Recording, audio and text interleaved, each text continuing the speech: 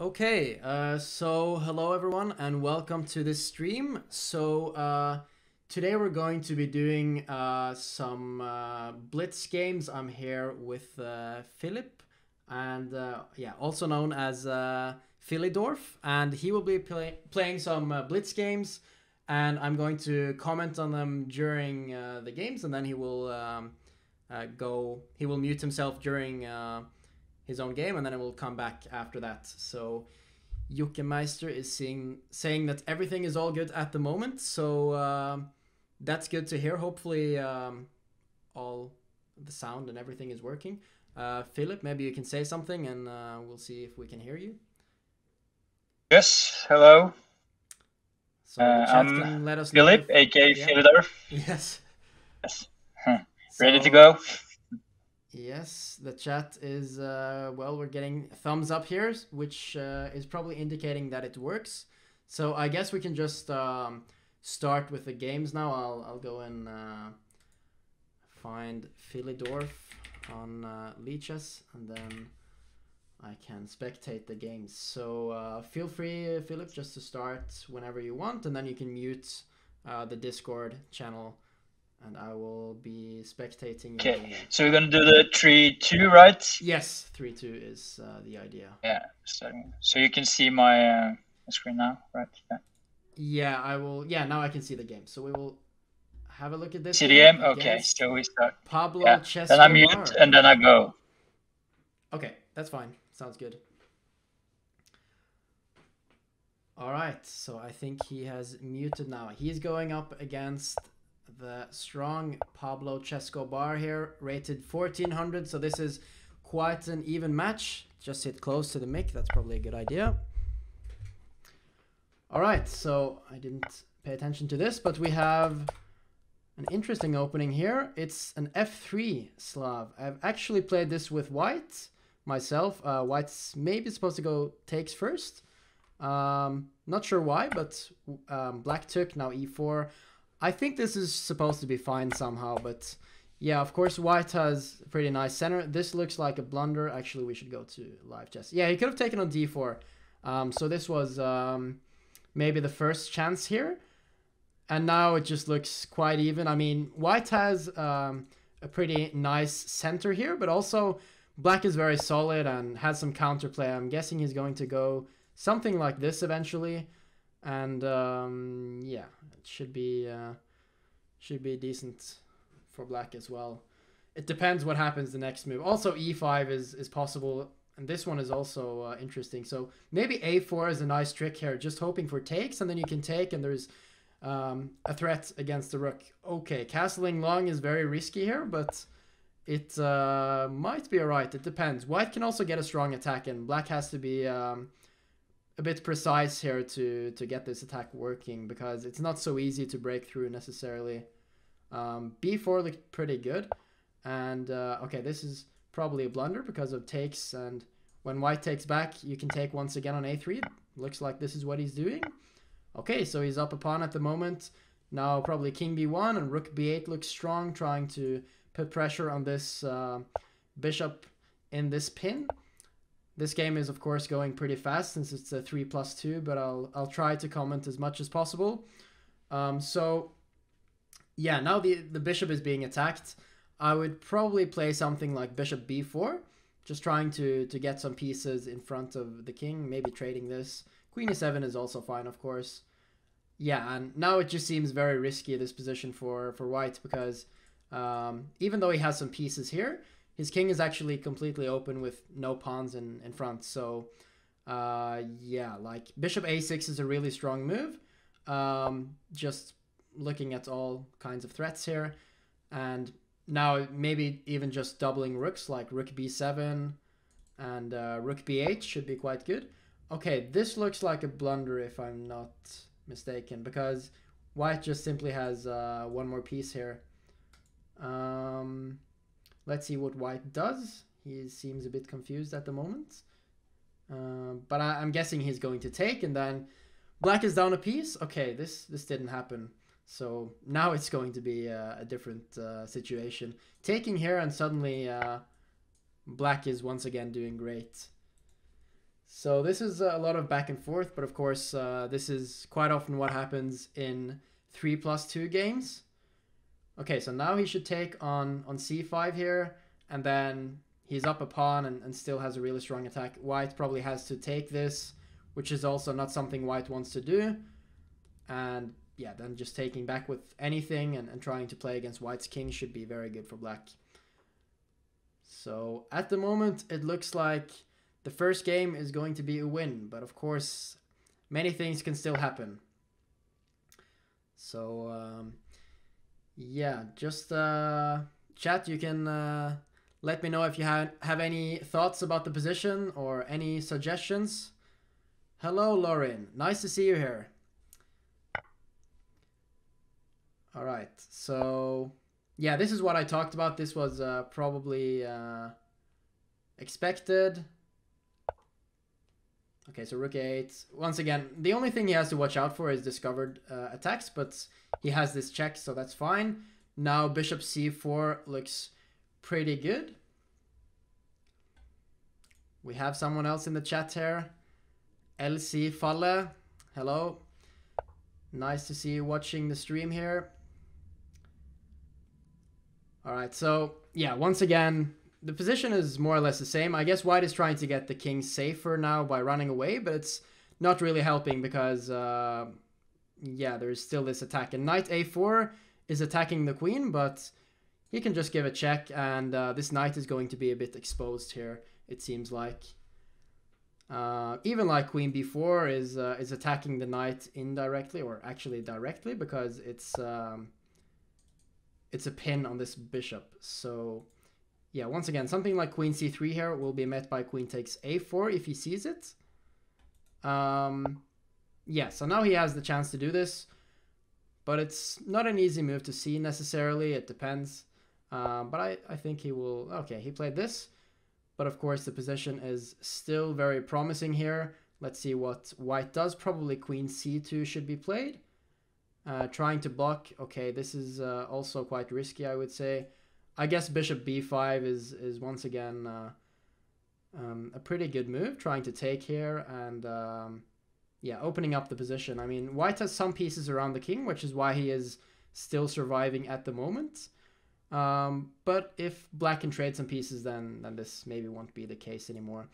And of course, the time situation is also important here. Since it's 3+2, most probably they're not going to lose on time, but in time scrambles with this little time, there will usually be lots of mistakes at all levels. So this will be interesting to see. Philidorf has still a good position here against Pablo Chescobar, but he's going down on time now, so he has to be careful. And now I'm guessing that his idea is once again to go bishop b5. And yeah, taking this knight simply, it's not that easy to stop necessarily. So I guess king b2 is possible to try to move this knight whenever it's possible.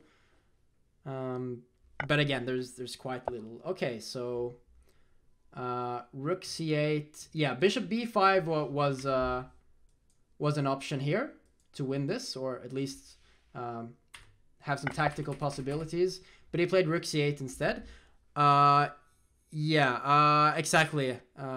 It's totally winning for black, as Oddvar is saying. But it's not that easy with this little time. So he has to be sure, or make sure that he doesn't lose on time. It is maybe the most important thing here. So, okay, so what happened here? Queen d6, bishop c4. This is a very good move. Okay, so now he can finally take and take here, and this should be the end. It's mate in 2 if white takes. Okay, he did something different, but then again, he can just take, or he can give a check. There's a bunch of options here. This is also very promising, of course. And now just finding a final blow here should be good enough. Even just taking the knight and being up a piece is fine. There's no reason not to do that, since that would be quite a simple position to win. Okay, so now he's going for the mate, which is maybe not the best decision practically, because it's not that easy to find the mate with 5 seconds on the clock. But he just needs to keep his extra piece here, and he should win. Okay, so now he just moved the bishop and be up a piece. Okay, so he did lose on time. This was what we were afraid of. And now I'm waiting for him to come. Here I am. That sucked. Yeah, that sucked. That was really close. It But of was. course, not easy with time trouble. So I started with a knight blunder. That was horrible. yeah, there was some blunder. There were some blunders in the end there. Can you see the board when I'm analyzing on the stream here? Yes. Yeah. Okay. So I'll go to analyze this board and we'll have a look through this. So the opening was quite... Yeah. Sorry. I'm sure I probably overlooked a mate or two. Did I?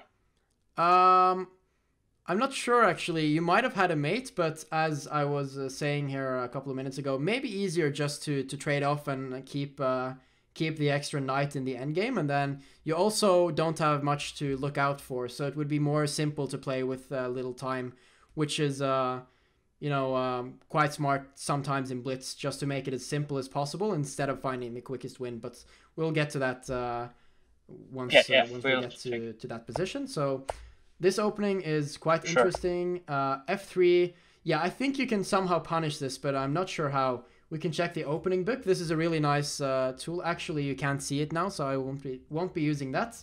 But usually on Lichess, you can use the opening book to have a look at the most played moves. And of course, also the computer is possible to use for this.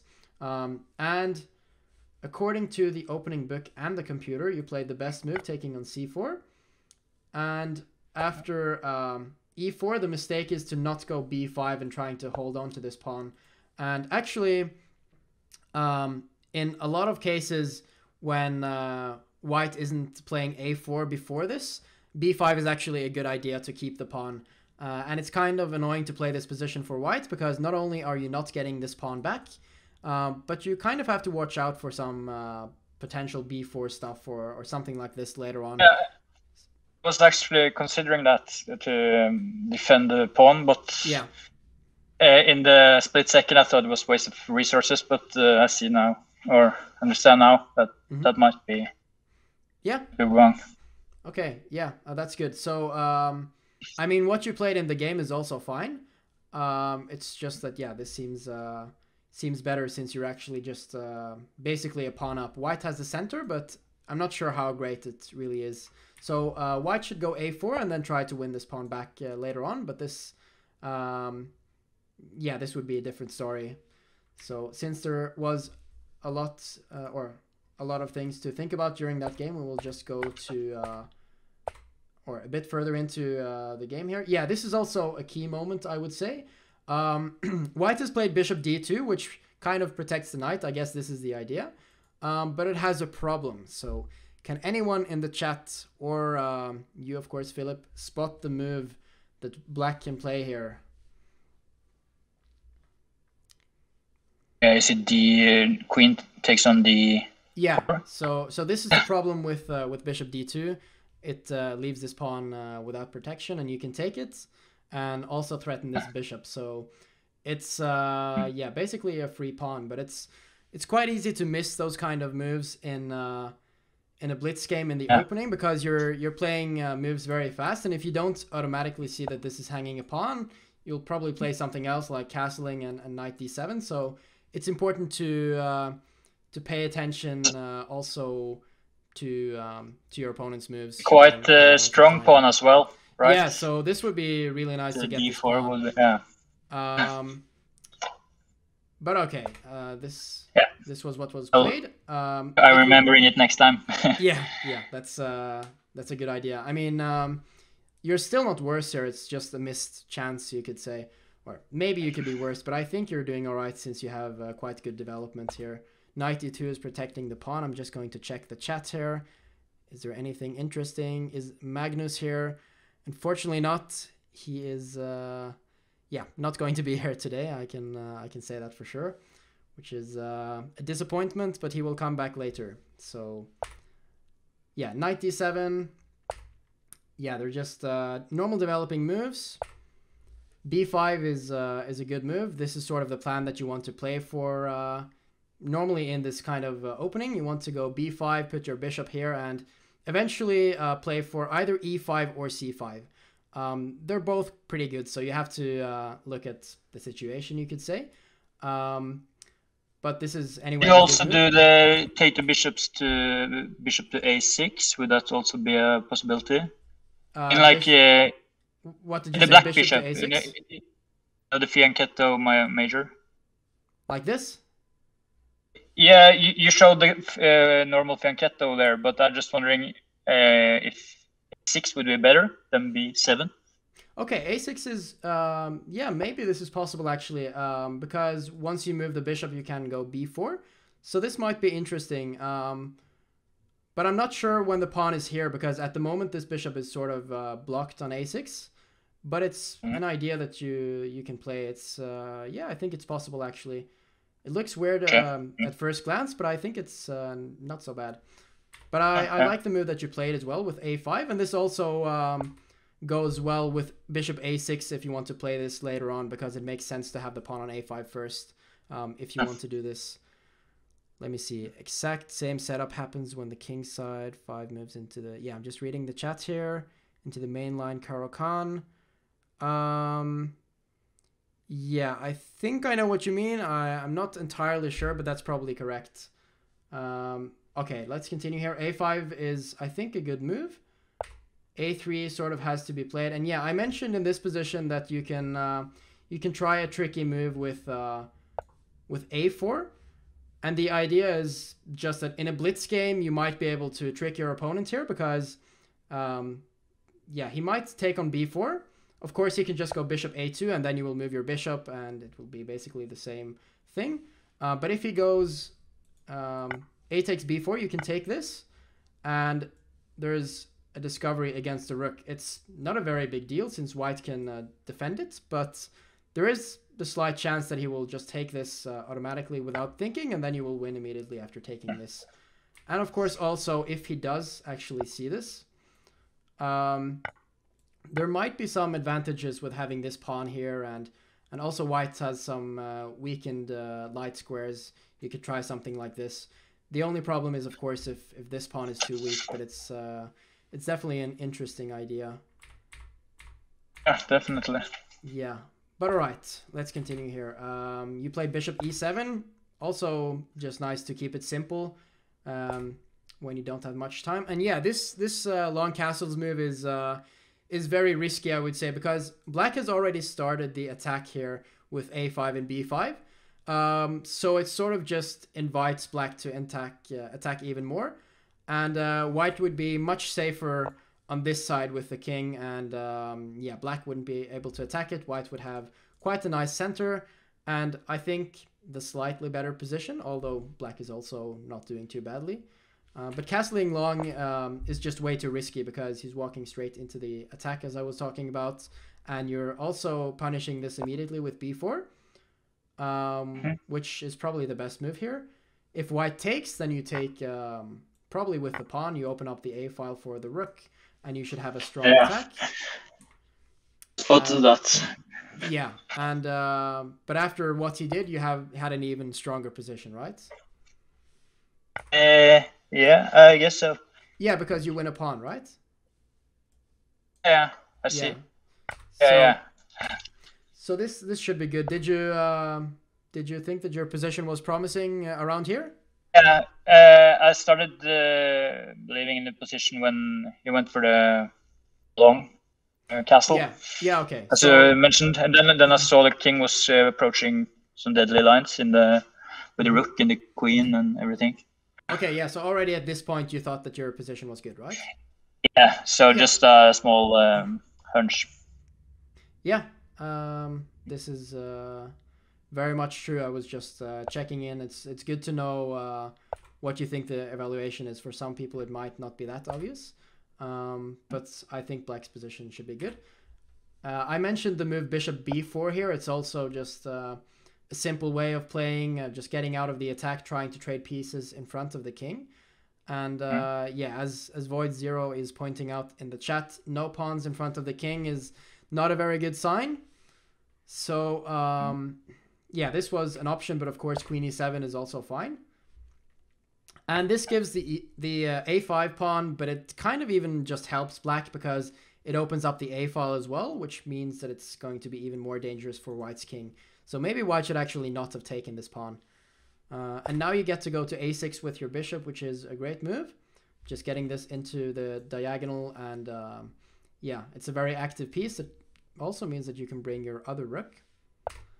Now the knight went here. This is probably a good way of defending. And now you made quite a big blunder, but luckily white. Yeah, no, there was some major blunders there. Just the time was a major factor. Did you realize at this point that he could take it, or was this something you just? Yeah, of course. So that was actually a mouse slip. I will actually call it, because I didn't I wasn't preparing for that click at all. And then suddenly I saw the knight was moving there. I was actually just playing with my mouse just to find the square, but when I saw the knight move, I just saw immediately this is a losing piece. Okay. Yeah, then so I'm considering pushing the regret button, but it's not my style. I don't want to beg for mercy, so yeah. I just hope he overlooked it, and he overlooked it actually. Yeah, he did. It's something that can happen quite often actually if you trust your opponent too much, that you don't even look for blunders. But this one should be quite easy because it's very easy to consider taking this. So yeah, is it a Fide Master is saying brain slip or maybe mouse slip? Yeah, you can call it a brain slip, but it wasn't technical technicalities. Yeah, so I would call it a small mouse slip. Yeah, fair enough. But I mean, it's good that he didn't see it, because you went from losing in this move to completely winning on the next one. So knight c5, I guess, was quite nice for you to see, and then you found the best taking this. It's a relief. Yeah. For sure. And yeah, now you can take both ways. I think probably taking with the queen is better, as he might have some knight a4 here, which is making him able to trade the queens, or it's at least possible. Maybe you can still go queen e5 and a5 and pin the knight, but it's unnecessary. I think queen takes is just simply a better move. Rook b1 is probably decent here. But he is. I was very unsure at this point to take with the queen or the rook. That was. Yeah. Okay. For you, it's probably obvious. Here? You mean around here, exactly there? Yes. Next move now. I was considering taking with the rook instead of the queen, but I don't know the correct answer. But I thought, still thinking the queen is the best, right? Yeah, I think the queen is the best. Well, I mean, taking with the rook allows your other rook to swing over and join the attack, which is the advantage. But I mean, maybe white has knight a4. I would guess objectively maybe taking with the rook is better, but practically it's just easier to take with the queen. So this move is completely fine, because you're still attacking white here and should be winning. So rook b1, and now, yeah, I like this move, rook a8. Maybe you have something more direct, but rook a8 is preparing some tricks, and also it's bringing or getting ready to bring your other rook to b8. So I think that's a good move. You can also be a bit more direct, I think, with queen a5, and well, if the king goes to b2, you can go bishop c4, exploiting the pin here. And yeah, something like knight a4 is, of course, very risky always, to put your knight in the same file as the king. And something like bishop b5 or rook b4, anything like this should be very good to gang up on this knight. But rook a8 is also good. Now king b2, now rook fb8, as we were talking about. Knight a4, queen d4 is a very strong move. And now after queen c3, you had another possibility here.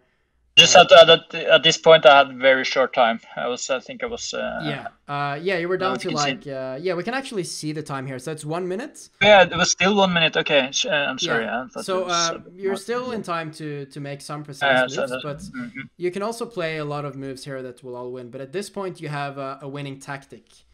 So are you able to find there's a mate here, right? There's not a mate, but you can win a piece at least. Mm. So it's a theme that we've already talked about with this. Yeah, of course. You can take the knight for free. A free lunch on a4. Free lunch on a4, exactly. And that makes the winning task a bit easier. It's also threatening to go bishop c4, picking up another piece because of the pin once again. It's just, yeah. Should have spotted that.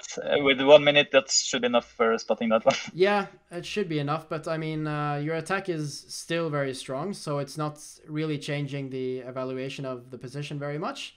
But, yeah, it's a missed opportunity again. So, yeah, queen f2, king a3. I think white should try to repeat, but, of course, then there is queen d4 again, and you might find queen takes a4 the second time.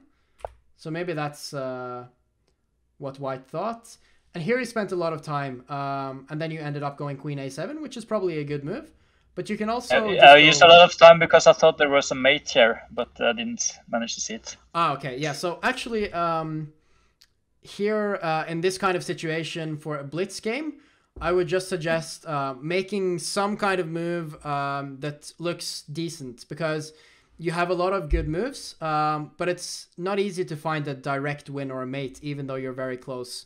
So if you start looking for direct wins, you might just end up losing, or yeah, just not having enough time and having like 10 seconds left, and then you will start making bigger mistakes.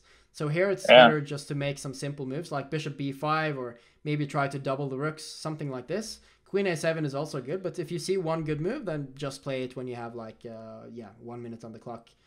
But it's easier said than done, of course, because you always want to find... But that is one of my weaknesses, I think. I think you spotted one exactly there, because I was starting to look for the direct win, but... yeah, this is... it's very tempting. But yeah, because it's so easy to get low on time once you do this, because quite often there won't be a direct win. But queen a7 is a good move, I think, because it prepares bishop b5, which seems to win this piece here. And queen takes c6 is probably a blunder, as we discussed, because you have, instead of rook c8, you can go bishop b5. And yeah, in order to protect this knight on a4, white has to go queen c2. And now there just has to be something. I guess queen e7 is very close to picking up this knight. But there should also be something else. I would be very surprised if you can't win this knight somehow. Even bringing this final piece into the attack somewhere around here should be enough, because this knight is just an... what I guess we call an eternal pin. It can never get out. The king actually has to stay and protect this, as well as these pieces. So this is, yeah, not a good sign. But this should be very good. But of course, I mean, you can make some not so precise moves and still be winning here, because white's king is just so exposed. The problem now is that you spent so much time trying to find this win. And now it's not so easy because of the time situation. But it's just as you say, when the king is so exposed, you're starting to look for the direct mate. But yeah, that did exist, as you know. So yeah. Yeah. So now you're low on time, but I think you handled this situation quite well, because now you found some precise moves with not so much time, and then you were able to get a winning position anyway. So bishop c4. Thanks, Roman. Nice to see you too. Okay, so king b2 is a big mistake, because now you can take and take on a4 as you saw during the game. But already here, I think it's very difficult, because once this bishop disappears, this knight is also falling. So it might just be close to losing after bishop c4. And this also makes sense to trade the pieces around the king when the king is this open, because it will just mean that he has less defense. And as we pointed out here, after king takes b3, it would be mate in 2, as you probably saw as well. So white has to try something different and played knight c5. Yeah, and this is the moment I talked about where it's maybe a good idea to play it simple. I mean, here it's, of course, very tempting to go queen a2, so I think this is good at the moment. But later on, when you can't find the win, then just take the piece, and it should be much easier to play this position practically. But queen a2, king c3, queen c2. Yeah, all of this is fine. I mean, maybe you have some direct kind of a mate, but it's really not that It's almost impossible to think that it's not a mate at this stage. Yes. That king is like completely in line of fire for everything. Yeah, yeah, it really seems like there should be mate, but it's surprising how often the king can just run around and survive. I think I do see a mate here, but it's by no means an easy one. So, yeah, as Fide Master has pointed out, rook d8 should be very strong. I was also thinking about this move, where on this you can go rook takes c5, which is a nice tactic, and this is going to be mate here after knight d7. Oh. But yeah, that is not so easy to see, and also he can try maybe knight d3. Although, many less. Yeah, although this should still be good enough after rook d8. So you have a bunch of tactics, but if you can't find them, then it's best to just do something simple and not lose on time. So let's see here. Yeah, queen c4. King e3. Yeah, and this is, once again, the moment I was talking about. Maybe just taking this, or even going bishop c2 first. Just saving the bishop, attacking the rook, and then you will take the knight on the next move. But of course, tempting to keep checking here. Yeah, knight h5. And now, once again, the king is just kind of running away. And even though it seems exposed, it's not easy to mate it here. And once again, I think you should just save the bishop now at this point, like bishop c4 or something. Or maybe not here. Give a check first so that you save the knight. But now it's probably time to move this bishop away. Queen f6 is fine, but now white can take this, and it's actually not that easy anymore. So yeah, white played this move, which is not so great because it's just defending this, and once again you have the chance to move this extra piece away. But yeah, unfortunately you didn't have enough time, and you ended up losing on time. So it's easy to forget the time. Once you're down to like 5 seconds, you have to just play something immediately all the time, and this is why it's so hard. So that was the problem. The king escaped. I thought, I was quite sure there was no escape routes in the end, but unfortunately it was. As you said, you can get quite surprised how the king escapes sometimes. Yeah, we have some nice comments in the chat here. The Great King March, Kongens Nei is also, it's a good description. So, yeah, not easy to get to this king. But at least now maybe this is something you can think about in the next game if you're winning once again. So, try. Yeah, we can actually just start the second game if you don't have any more questions for this one. Yeah, I'm ready. All right. Try to remember some of it. Yeah, and then you can probably not all of it. So yeah, it's not easy to remember all of it, but just taking some tips and remembering them is already helpful. So I go on mute now, and then I'll just start. Sounds good. Yeah. So I will spectate. See you in a bit. Yeah, see you soon. All right, so then we will be having a look at his second game once it starts. Who's talking in the background? It is Philip, also known as Philidorf, playing now. He is going to be getting a lecture today, or he's playing some games, and I'm commenting on them while he's playing, and then talking to him about the games after that. So let's have a look at this opening. Yeah, c5 is not the most common, but white should go d5 to get some space. This is also fine. Now the queen is very early out on h4, but this can actually be nice in some cases because you can go like knight c3, not knight c2, that would be illegal. Yeah, knight c3 is what he played. And now like bishop g5 or even h6, and you can castle long and try to play for some kind of weird attack early on. It's not fun losing on time. Very true. That's never fun. I've done that in a lot of games myself, even in classical. And it's not a very good feeling, that's for sure. Okay, so now I already like white's position because he has stopped black from castling simply, and this is not a good sign for black, so he has to be careful now. And now it's up to white to decide if he wants to castle long, which is the more aggressive approach. But he can also, of course, just play it safe, something like g3, bishop g2, and castling this way instead, which also seems very good. So I think this is what he's going to go for. Probably bishop g2 is to be expected now. Okay, this is also fine, just to stop black from castling, making sure that he can never do this later on. Now he just has to go back. There aren't a lot of options here, so he went back. Now the only problem is black can try to be annoying with something like takes.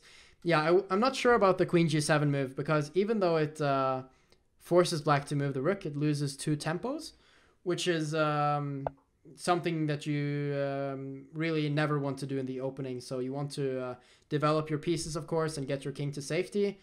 And here white is now a little bit behind because of this, and black is now castled the other way, just like in the last game. Here it seems a bit more safe, but I think once again black's king could easily end up in trouble if white does something like knight d5 eventually. Knight e5 seems like a pretty good move, because I don't think white should take it. It opens up for black's rook and gives black even more initiative here. Although even that is fine. You can take and go like queen c2, but I would prefer not to take it. So yeah, b3 is fine. Maybe rook c1 next, or of course castles is not a bad idea. And now this is actually not so common, but here, yeah, taking with the pawn should be better, because with this bishop on g2, this pawn structure is quite nice, even though the pawns are doubled. And now white can castle and go f4 eventually, and this is, I think, quite good for whites, even though it's equal materially and quite a slow position at the moment. Hello to you. Oh, nah, I think is your name. Okay, so let's see what black does. The time situation is quite equal. Black is up half a minute here. So let's hope he doesn't get into time trouble once again here. It will probably happen eventually, but maybe he can get a good position before that. So now, yeah, knight d5 is probably good, although I think he has to take with the queen after black takes, because taking with the pawn, even though it's a discovered attack, the king can actually just move away, and it's not leading to very much. And the pawn on d5 would be blocking our bishop as well. So I think, okay, this is a mistake from black. He probably thought that the discovered attack was troubled, so now white can take on e7 and get a fork. So let's hope he finds that. Okay, so he found it. Very good. He'll probably take the rook.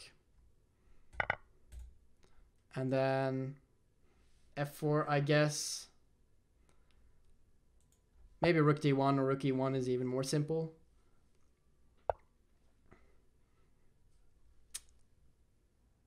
Funny comment here from Hyder, I think.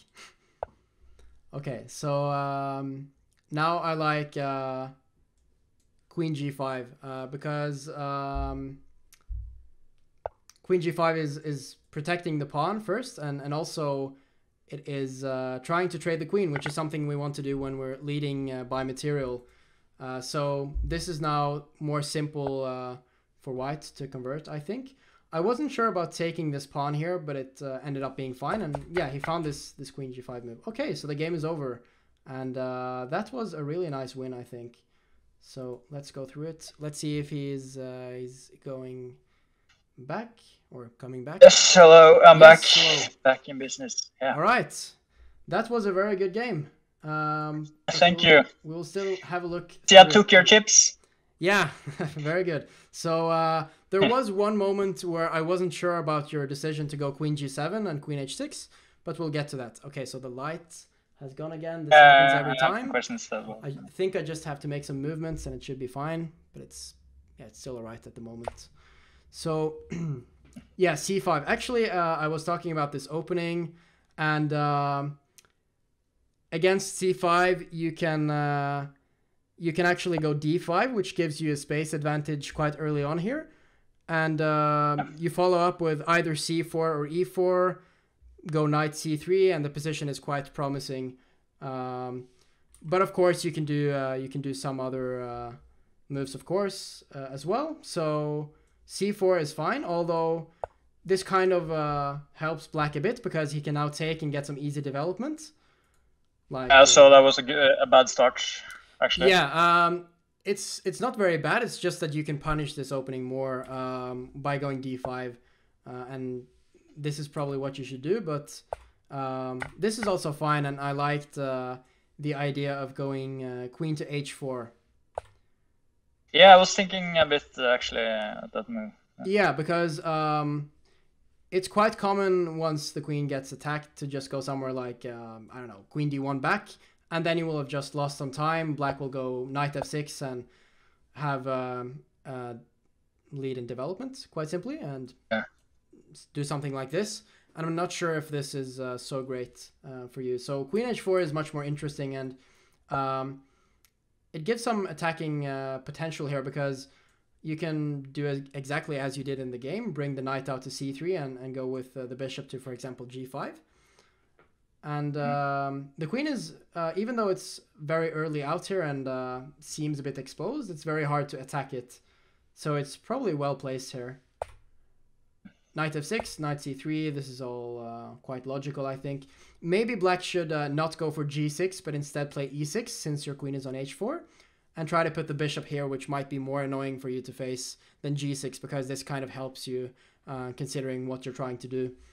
So e6 and yeah, something like bishop g5 now, then black can go here, and after castling, maybe he can get away with a6, h6, and it might be annoying to face this move because you don't necessarily have somewhere great to put your bishop. But he played g6, which is also quite logical, but now you get to play more or less what you want. Actually, maybe going bishop g6, h6 here is best to do immediately, because then you're making sure that black cannot castle. Once you play knight f3 first, and after this, then you go bishop h6. Now, black can castle, and he won't be having that much trouble.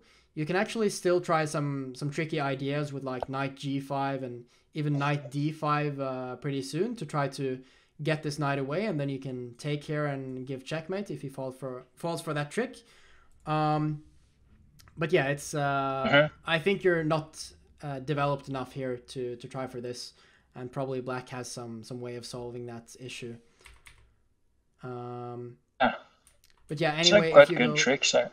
Yeah, it's a nice trick in these positions once you have against the fianchettoed bishop, when you have your bishop on h6 and the knight on g5. This is quite nice, and it's also very hard to for black to get out of this sort of setup, because yeah, if we just have a look at this again, if black ever takes, then you just take, and it's the same problem. The knight can never move. And there's really not much else black can do to get any of these pieces away. So this could be an annoying idea. And of course, you can, as white, at any point take on g7 if you're getting ready to remove this knight on f6. But the whole point is just this knight cannot move, then you win immediately. And this is something black has to really watch out for. So the only defense in this situation would be for his bishop to retreat, right, on h8. You mean like around here? How do black defend against this trick? Yeah, if we're talking about defense for black here, I think probably something like knight g5. I think black can go d6, and it just feels too early to go for knight d5 because probably black can get his own attack with queen a5, and if you don't play knight d5 now, then black can go bishop e6 and always maybe not bishop e6 because you might be able to take, but worst case scenario, bishop e6, and if white takes, you take back, and there's can't you just take his bishop now? Bishop, oh no, I see, like he defends yeah, so this knight is still his I thought you could take on g7 and then attack with a mate, but I see he's defended with his. Yeah, because the knight is still here. This is the problem. So I think black is like barely surviving, but it's very interesting because yeah, maybe you can still go like knight d5 or knight e4, but I think the problem is, as I mentioned, queen here, and if the rook gets to move away, then white is never giving checkmate, just winning the pawn on h7 and some checks. Yeah, knight e4 is being suggested here. But then I think once again this move, and you either have to retreat the knight or you have to go king d1. And now I think rook d8, and you can actually, or actually, let's see. Yeah, black has to be careful here. This might be too risky. Yeah, because now it should be winning for white after this move. So let's see. Robot voice. That's yeah, maybe not so good. We can try to hear from the rest of the chat. Can we hear Philidorf well, or is it difficult to hear his voice? Okay, gotta get. Maybe I am a robot. Yeah, maybe you are a robot. Who knows? Who knows?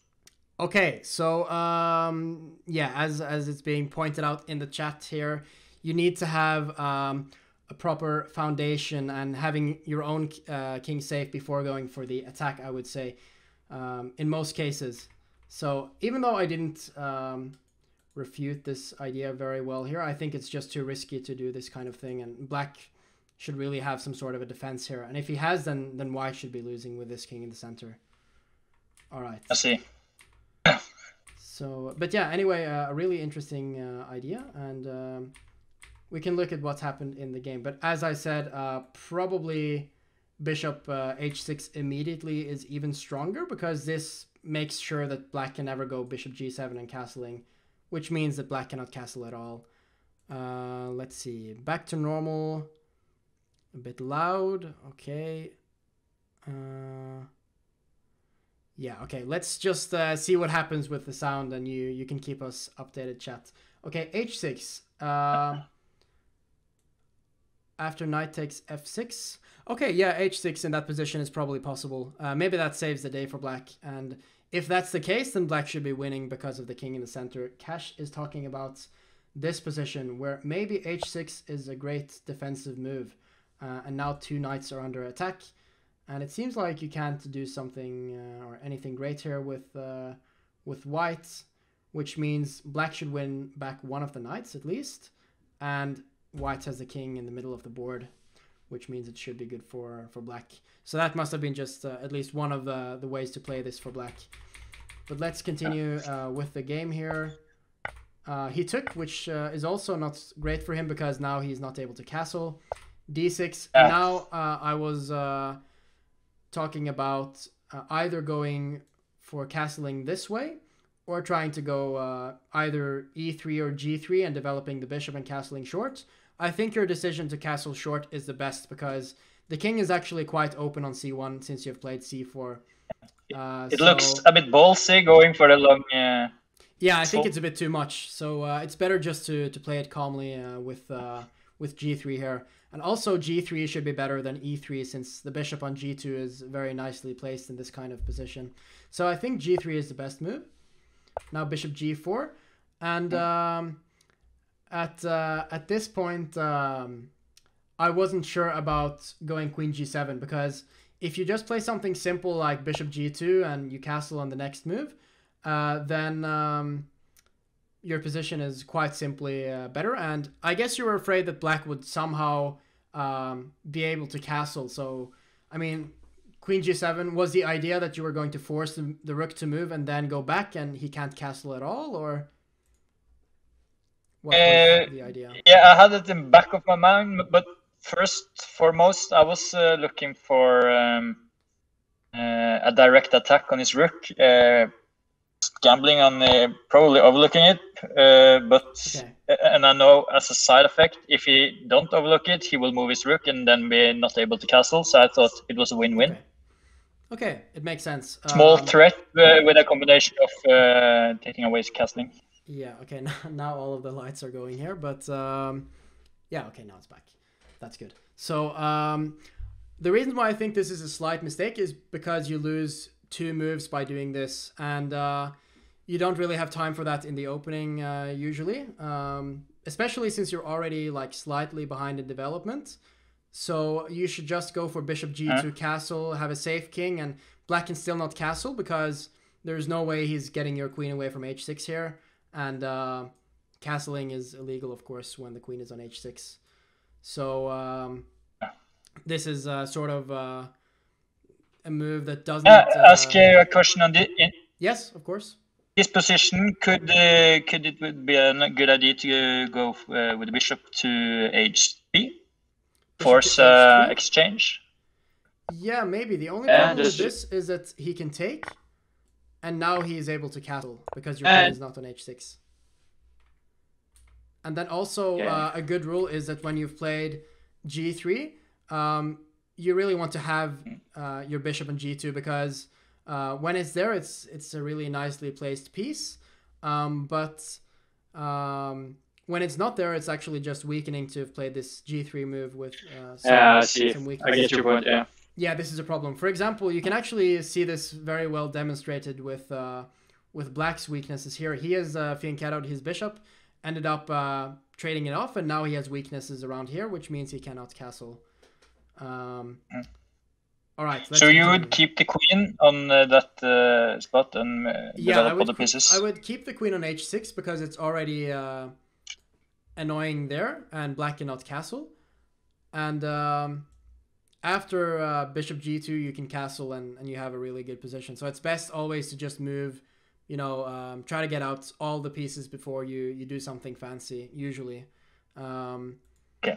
And okay, back to double voice and back to single. That means it's good now, so let's hope it stays like that. All right, so this is what's happened.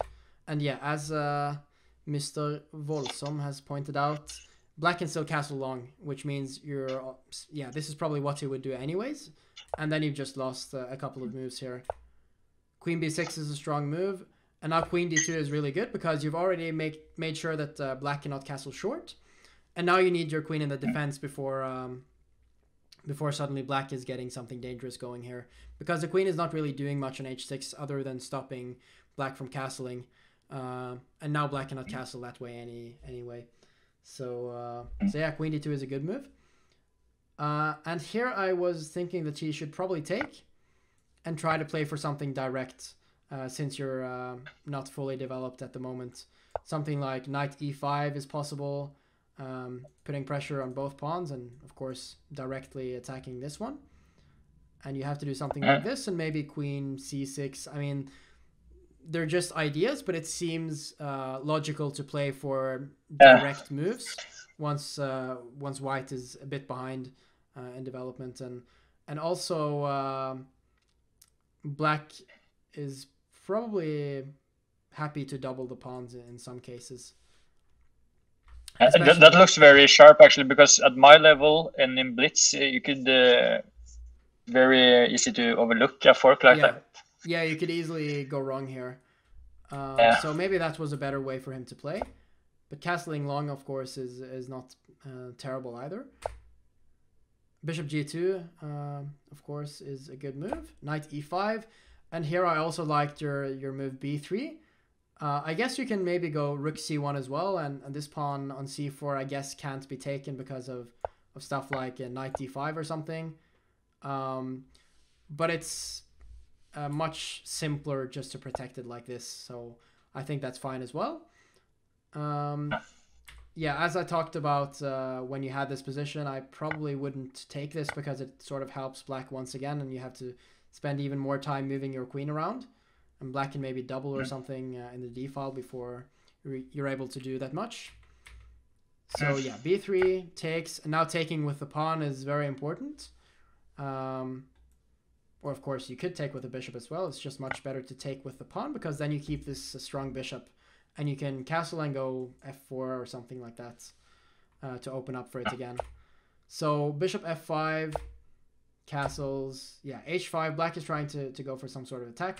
Rook c1 is good. Actually, if you want to stop this attack, quite often you can just go h4 with this structure, and Black shouldn't be able to create anything now, especially if you're maybe also able to go f4 without weakening this square too much. All right, but rook c1 is a bit faster, so I think this is even better. Because h4 is not like... It's not going to be a very dangerous attack exactly. He might take and open the h file, but you just take back. A bit more defensive, probably. But Yeah. So I think rook c1 is better just because you want to get the attack going as fast as possible. Yeah. So yeah, bishop d7 should be fine. Yeah, and now in a long game, I probably would go more defense with the h4, but I see in these split games, I like to just crunch the center. Sorry, what did you say? That. No, in a long game, a classical, I would probably go more like h4, like you said, with a pawn defense. Yeah. But in this position blitz, I'm quite sure about attacking the center. Okay, yeah, I think this is a good idea. Also, h4, as I mentioned, probably isn't a big threat, and your attack is faster. So I think it's correct to do this. Okay, so Void Zero is asking why rook c1 is good. The reason why rook c1 is good is because it's just simply getting the rook into a more active square, and it's more developed here. And it's also in the same file as black's king, which could prove useful in a lot of cases. That was my main motivation, actually, the king attack. Yeah, the king, exactly. And you can maybe go something like knight a4 next, followed by c5, and this could give something dangerous immediately. Queen c6 looks nice instead of bishop f5. Let's see. Okay, queen c6 is a creative move, but I think white can just defend the pawn, and now castles is going to be next, and then you're starting to give some threats again. Also, queen e3 is attacking this pawn, and there's even stuff like knight b5 giving some threats of forking the queen, but still a nice idea because it's sort of winning two tempos, but then losing them back later on. So let's go back to this position here.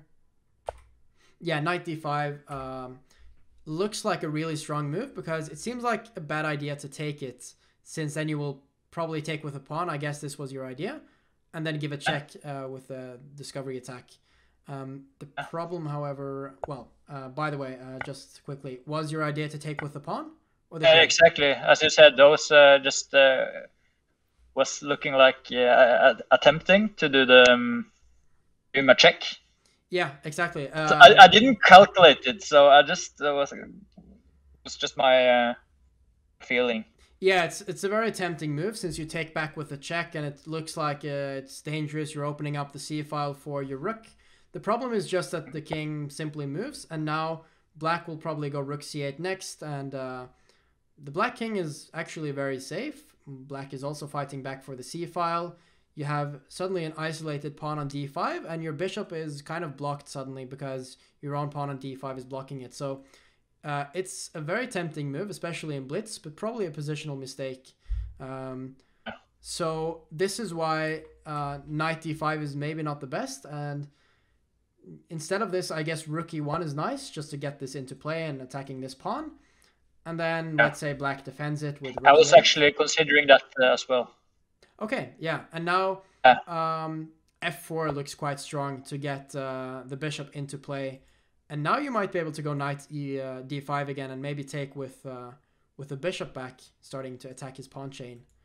But I think this position is really nice for white. You just have to make sure that all of your pieces are joining and that you're not blocking your bishop. All right, so black should definitely have taken this knight because, yeah, even if white takes with the queen, which should be better, black is not doing too badly, and after doing anything else and taking on d5, then he's going to blunder on e7. So this is what's happened. And I think that your technique was very good once you found this move. Did you see this move immediately, since you were thinking for a few seconds? Yeah, I was just checking for if there was any more dangerous. Yeah, okay. Because usually when there's a very obvious fork, I know that there could be something more sometimes. Mate or something, so I just had to double check. Yeah, this is actually a very nice way of thinking, and when you said that, I actually think I found something stronger. So chat, can you find something better than knight takes e7?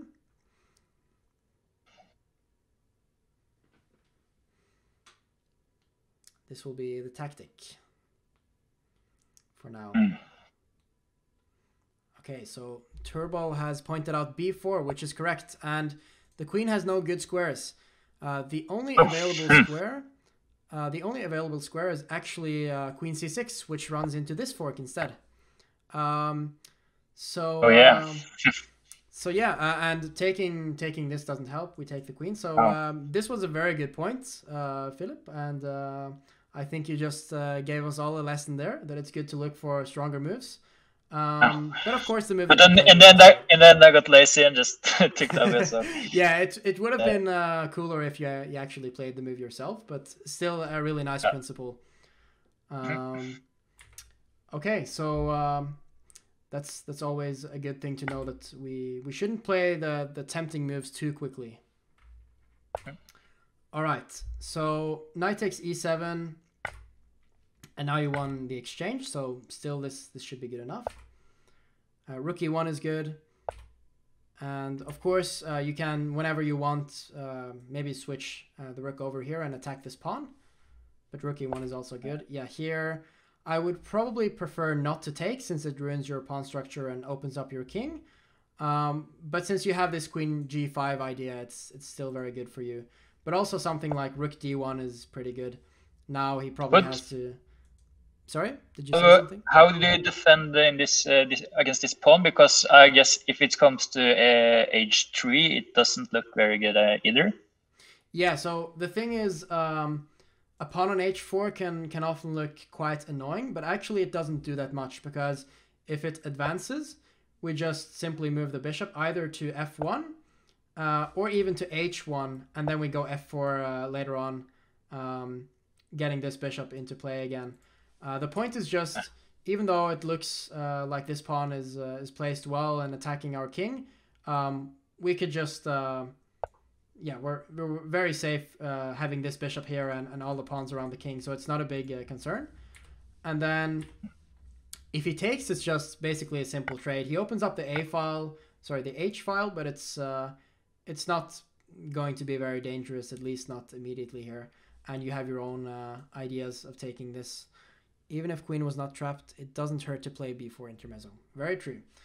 It doesn't. As long as you don't let black get away from his problems somehow, then of course b4 doesn't hurt at all. So taking on h4, rook g8, queen g5. Yeah, this is also a very strong move, as I talked about on the stream. So here I think black is starting to lose hope, because there isn't much chance here to avoid trading the queens, and once the queens are traded, then it should be very simple. So takes, and yeah, the knight should probably go here to try to get here, but after rook e7, it's starting to look really bad. Although I think it's still a bit early for black to resign, because he can go bishop e6, which defends his bishop and defends his pawn. And your rook is kind of trapped here, and there is some hope to try to get around here and start bugging it. And also, it's blitz, it's just an exchange. A lot of things can happen. So, yeah, you can get low on time, or you can make a blunder. An exchange is usually not enough to resign in blitz, or even in classical I would play on here with black, because there's always some hope. Because as chess players, we always make mistakes. Even in very clearly winning positions, we all do that. So there's just no reason to resign too early. I guess on the internet, when we play games all the time, it's more tempting to just resign and get on with the next game. But in general, if there is some reason to try to win this game, it's a good idea to play on and see if you can trick your opponent somehow, or just wait for a blunder. There's no reason not to do it, because you're losing either now or later on. So also, it's actually a good way of practicing how to defend bad positions, because this is also a good thing to know. Okay, f4 is strong, true, and now white is probably breaking through, but at least then black should wait for this move. And yeah, it looks what's the idea about f4? The f4 idea is just to open up for the bishop and trying to continue with the attack. Yeah, of course. So f4 is really strong, but at least then black could wait for this move, because it's not necessarily an easy move to find. But anyway, that was quite nice. Yeah, still a good game, this one, and yeah, convincing win. So we can move on to the next one. I think we should have time for one more. So whenever you're ready, unless you have any more questions, you can just start the next one and mute yourself. You can already see I'm making progress. Yeah, so that's good. Yeah. Okay, I'm ready. Should I just go? Yeah, so I'll see if I can find the game. I'm guessing he has muted himself now. Let's see if he's started a new game. Yes, I'm going mute okay, now. You're going to do it now. Okay. So yeah, whenever you're ready, you can start the next game. Okay, so we have started with a new game here. He has black against Richie 1904. Let's see what happens. It's kind of the same opening as in the first game, just without this F3 stuff. And yeah, this is actually an important moment, because I think bishop F5 is too early in this particular situation, because white has some early queen B3 stuff which could be annoying, but we'll have a look at that in the analysis afterwards. Okay, so let's see what happens. Now it just seems like some pretty normal stuff, and both players are developing. Black's plan should, yeah, now at least he should save his bishop, but later on he wants to go bishop d6 and castle, and then probably see what happens here. I think bishop e4 should be best here, and this is what he plays. To try to trade off those bishops. As we talked about before, you want to keep your fianchetto bishop. This is why white goes f3, which is probably a good decision as well. Or actually, it was a blunder. Let's see if we can find this afterwards. Okay, can't early queen b3 be met with queen b6? Yes, it can, but this also has a problem, because white can quite often go either c5 or c takes d5. We'll get to this later on once we have a look at the game. Yeah, as I mentioned, black, let's see, was this a blunder, or did I just overlook something? Okay, never mind, this was not a blunder, so we'll get to that later on anyway. Okay, so now we have some interesting stuff going on here. White has a pretty strong center here on the bishop pair, but he also has an open file against his king, with this rook being on h8. So yeah, it's a double-edged position, but I think taking on e4 was not the best decision, because this opens up for white's rook, and there could be trouble on the f file. But e5, however, is a very strong move, because it stops white from going e5 and opening up this file, and it also blocks his bishop. So e5 is a very good move for sure. And now I think you can also go queen b6, which looks very annoying, putting pressure on this pin and also attacking, oops, against b2. Okay, he didn't find this, but he should still be doing all right. I guess he's hoping for queen takes. Okay, and he did it, and now he has bishop c5. Okay, so now he won the queen very early on, unless, yeah, there isn't anything here. So I think that should be enough, although white will maybe play a few more moves. We will see. Okay, so he took it. And now he'll probably try e5, but then there is queen d4 check, which should be enough to see the resignation there. Okay, especially after b4, because then there's queen d4 winning the rook as well. We'll see what he does. Maybe he moves the knight. That's also fine, of course. You can do a lot of things when you're up a queen. Okay, so he found queen d4. I'm guessing he's going to take the rook. He didn't have to, actually. He could have moved the knight as well, and the rook was trapped. But okay, so he won very quickly there. All right, let's just, I guess this is going to be kind of, yeah, that was a free lunch, right? Very quick, yeah, exactly, free lunch, quick win. Always nice to get the quick wins, especially. Yeah. I'm telling you, I'm making progress, right? Yeah. So the first game was ended up being a loss, but now you're learning, and now we have 2 wins. Exactly. So this is a good sign. So soaking it in. Yeah, exactly. So yeah, c6. I guess this is just a different move order of getting into this kind of stuff. I don't know if there's any problems with this move. I think it's fine if you're okay with Caro-Kann, isn't it? Yeah, if you're fine with playing the Caro-Kann, then yeah, there's not a problem. Do you play this normally against e4? Actually, yes. It's probably a bad habit, but no, I play it myself. I feel comfortable. So I think it's all right. All right. Let's have a look at this opening at least, because there were some interesting moments here. Yeah, bishop f5 is a slightly risky move, because in some cases, maybe not as much here, but especially if the knight is on c3 and the knight on g1, then white can go like queen b3 very early on in this position, and this could be trouble. For example, if white, well, queen b3 now is interesting, but also taking on d5 first. Let's see, commanding positions in every game, only lost on time. Caro-Kann against d4. Yeah, I mean, if white wants to play a Caro-Kann, he can go e4 and it will be the same, but he can also go c4 and have a queen's gambit. The tall variation for white. I'm guessing that's the knight c3 g4 variation in the Caro-Kann that you're talking about, or something like this, some sort of a crazy variation. But okay, yeah, taking on d5. Now black will either take back... Only heard the name. Sorry, you've heard the variation? Well, I heard of the tall variation, but I don't know it. Yeah, me neither. I'm not sure what it is.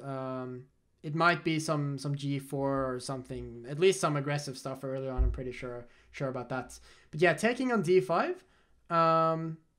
Actually, I can show you this later on, why we do this, but queen b3 is generally the idea. And now we have an attack against both pawns, so black will have to go here. And now we would like to take on d5 twice, but black has the in-between move, queen takes b3. And this is why we would like to take on b5, on d5 earlier on, because this would already be the position and we would be able to take on d5, which wins a pawn. And, well, there is still, as we talked about in the chat here a couple of minutes ago, there is c5. And I think this is still quite promising for white, because he is in time to go like b4, b5 before black gets his desired setup. Because, well, actually,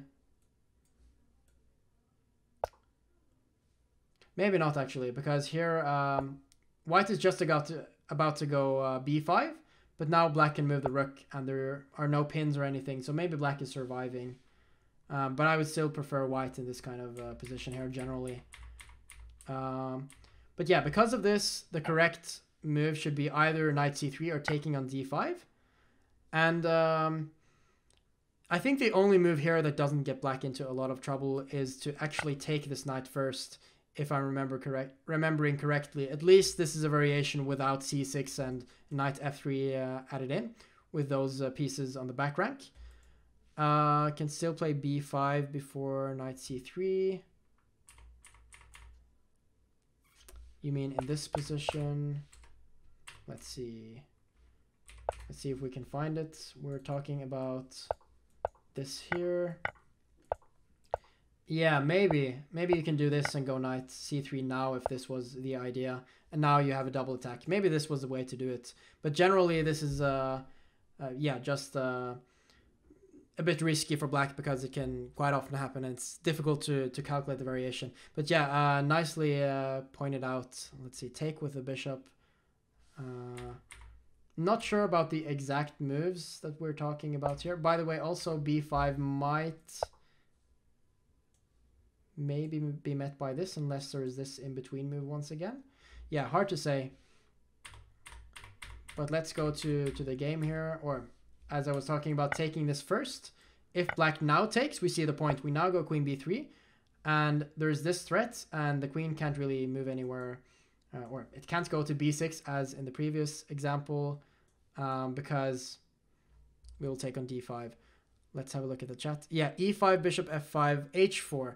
Yeah, this is a very interesting variation, and it's quite popular nowadays. So as a Caro-Kann player myself, I have to be careful not to fall into any of the traps there. But yeah, it's a very, very dangerous variation. We won't be discussing that now because we don't have time for that, unfortunately.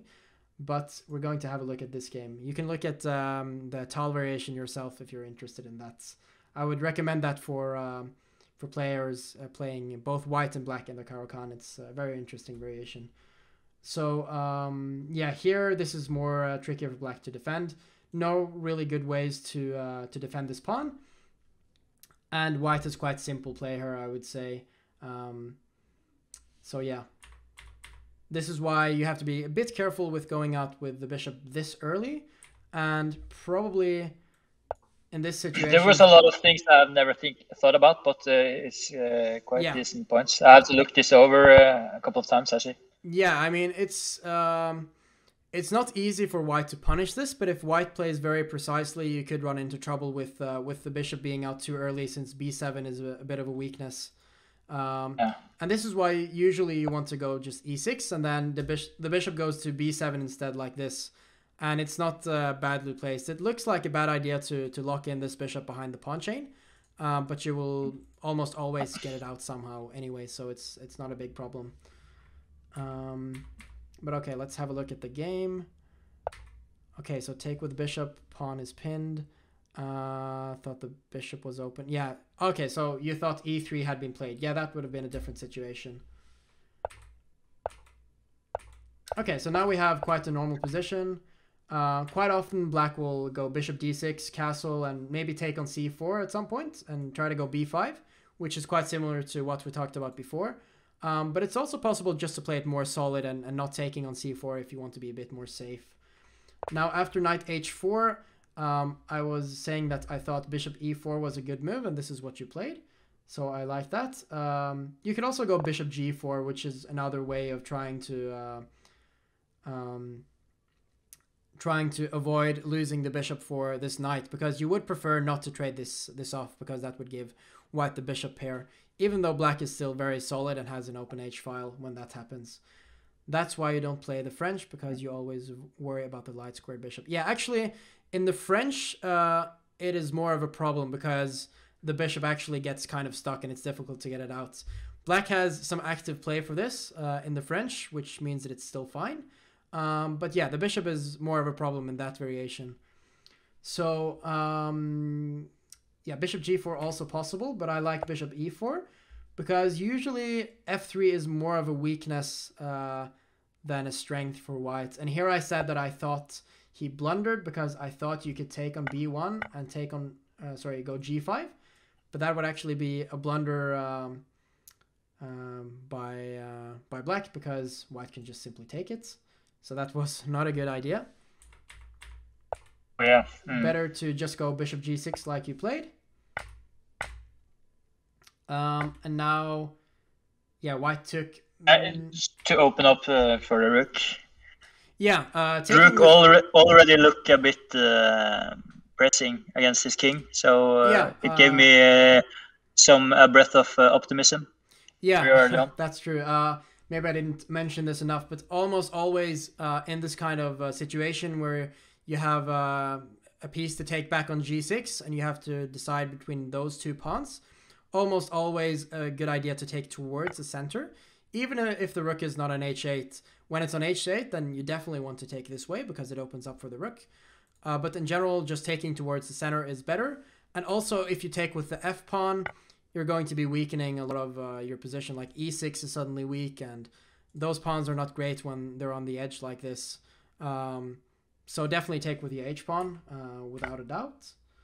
And now he took on d5, you took back, e4. Yeah, here I was not too sure about taking on e4, because he opens up for his rook and all of that. But when you followed up with e5, it ended up just being very good. So I think that was a good way of solving it. As long as you already knew that you were going to play e5 after that, I think it was a very good way of playing. But if you just took this without finding the next move, then I guess you could call it a mistake, at least in ways of thinking. I, of course, had plans of going further to e4. Sorry? You had plans? Yeah. Of course I had plans to going e4. Okay, I can't say anything otherwise. Okay. That's good to hear.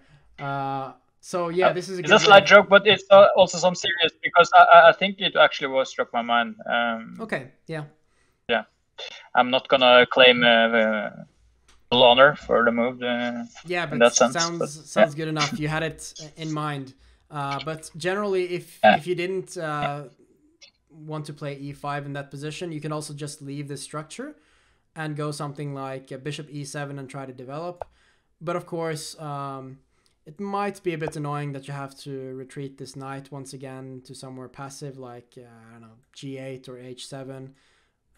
And then white probably follows up with f4 and tries to get an attack. So I think what you did in the game was better in terms of getting your pieces out. So probably the best move. We can of course check this with the computer at any point, but it's also good to do it without the computer and then check later on. I'll just have a look. Okay, so the computer says takes, and yeah, e5. So very good. This was the best way of playing. And now maybe white should go for d5 and have this passed pawn, but I think this is quite nice for black actually, because you have decent piece placement. White's bishop is kind of trapped, and white's king could get in trouble here very easily if you can somehow get some more pieces to the h file and start sacrificing even. So yeah, bishop g5 was also fine. And now I was suggesting to go queen b6, because I think objectively this should be the best move, as it puts pressure on this pin, attacking the pawn, also attacking the pawn on b2. So this would be like very good whatever white does. White doesn't really have any defense here, I think. Your position should be better here, whatever he does. But what you played was also quite nice in terms of blitz, because it's very easy to make the mistake there. Because I guess you took care because you were hoping for queen takes and then you can go bishop c5, right? Yes. Yeah. So I think if white sees this and finds a more precise move. Okay, so where does the black king go? True, the black king is in trouble. It has to get out of. Yeah. You mean the pin, right? If the queen was taking, the pin was in the air. Oops. Yeah, that was my whole idea. Yeah. So let's see. Yeah, queen takes, and now you have bishop c5, which is winning. But the point was that if white sees this, he probably plays a different move, and something like e5 here might be very dangerous, because as Cash has pointed out here, the black king is out in the open, and once you start attacking it when it's in the middle, this could be really dangerous, especially considering that white has a lot of active pieces, like the bishop on g5 is creating a pin here. This bishop is getting very active after like e5. The rook is open, the queen is open, so black could easily be in trouble here. Like, let's say knight takes e5, you go bishop takes b7. You might have to move this rook, and even like queen a4 is possible, or let's say you move the bishop first, or go rook e1. There's a bunch of moves here, and they all look quite dangerous since the king is in the middle. So white had this chance to maybe get a strong attack, or at least not have a bad position, and this could have been a different story. But of course, in a blitz game, there's always that chance that he will fall for the tricks, and that's sometimes worth risking. Although generally I would say trying to find the very best moves is a better idea, since then you will be sure that well, if your opponent sees your idea, then you won't have a bad position or anything like that. You will be sure that you have quite a good position anyway. But of course he did fall for that trick in this case, which is one of the cases where it's very nice for you, of course. So bishop c5. Anyone having issues with leeches? Maybe. I mean, this is fine at the moment, the leeches here that I'm using. But maybe there are some server errors. I'm not sure. And yeah, in this position, white should... I mean, it doesn't help very much, but white should try to at least take this to play for some tricks. Because, I mean, let's say you take with the knight, then you blunder, and this can be captured. And If you take with the queen, then the rook can take. And yeah, that's basically it. But also, it's nothing wrong with resigning either. Yeah, that's true. So also, yeah, this gives white 2 pieces. But the point is just after this, you just take back with a pawn, and now it's a queen for a bishop, and yeah, maybe time to resign here. I will agree with that. There's not much hope, and then if there is no hope, then yeah, then it's fine to resign, of course. Let's see. Yeah, but this happened, and now anything should work for black, especially when you found this check on d4 here. That should be good enough, or it was good enough already, but especially now. Yeah. And yeah, now he resigned. So I think that was also a very good game. I mean, the opening is maybe the part that you can learn the most from, because there were some interesting ideas for white when you move the bishop out too early. So maybe being careful with that is a good idea. Yeah, and then after that, you just went for the sneaky move, and it worked out. So that's always nice when that happens. I'm not sure if I have any more comments for this exact game, unless you have any questions. So yeah, I guess we can just spend the last minutes getting some questions from the chat if you have any. We're going to finish in about 3 or 4 minutes, so you can just ask us anything if you want. Unless, of course, you had any more questions for the game, Philip. Yeah, it was interesting what you mentioned with the bishop, because the typical Caro-Kann bishop is supposed to end up on f5, right? Quite early on. Yeah. So but the only problem was the order of the moves, right? You want, if the knight would go out first on f3 or f6, sorry, would that be better? That would help a bit, because then you're not losing material. But the big difference is that when you're playing the queen's gambit, when white has moved the c pawn like this, it's a different story, because then white has queen b3 ideas. In the Caro-Kann, it's different, because here, let's say something like this, it makes much more sense, because this is just a nice move to make, and you get the bishop out, you go e6 and c5, and there's no queen b3 stuff that could be annoying at all. I mean, maybe in some cases, like here, it could be annoying, but then it's anyway more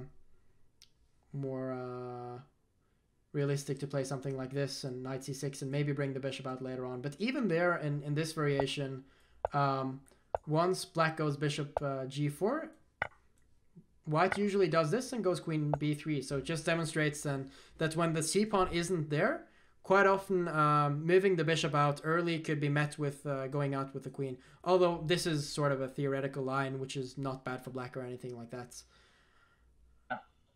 Okay. I will, if that was a good way of answering the question, I will. Yes, absolutely. I just see. I have to rerun this a couple of times. The whole Caro-Kann, actually, I have to rerun. So yeah, okay, that's probably good points. A lot of dangerous good points. Yeah, generally the rule is just don't go bishop f5 too early against d4, c4, but you can do it against e4, so the Caro-Kann. Okay, so we have some questions here. What did I do to get to where I am in skill? How did I study? How did I learn? Okay, so that's a big question. I guess I would mainly say that what I've done is just generally always spending a lot of time at chess. Like, no matter what kind of studying or playing it is, I'm always spending some time or even a lot of time on chess. It could be playing games, doing tactics. It all depends on which level you're at, because it will decide what you need to study. And also, of course, you might have some weaknesses, and this means that you will have to study this. But generally, I would say, yeah, playing a lot of classical tournaments, like longer games with longer time controls, and analyzing those games, you will learn a lot from this. But also, of course, other things like practicing other parts of the game. And I would say like calculation is in general a very good thing to practice because it helps in all parts of the game. This is sort of the same thing as tactics, but calculation is maybe a bit deeper, that you have to see a bit further a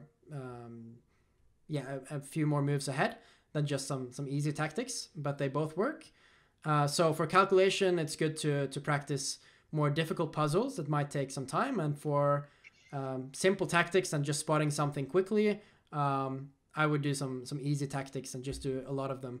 But to make a short answer, I guess I would just say spending a lot of time on chess, playing and practicing with like tactics. Actually, videos is something I used to do a lot as well when I was a bit younger.